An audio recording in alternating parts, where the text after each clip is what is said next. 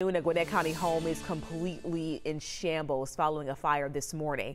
Gwinnett County fire officials say that fire appeared to start in the garage of the home on Sir Gregory Manor in Lawrenceville. They say it happened just before 7 a.m.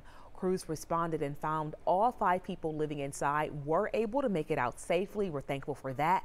But they say from what we see here, this home is a total loss. 2 victims were taken to the hospital for extra treatment but are expected to be okay. The exact cause of that fire is still under investigation.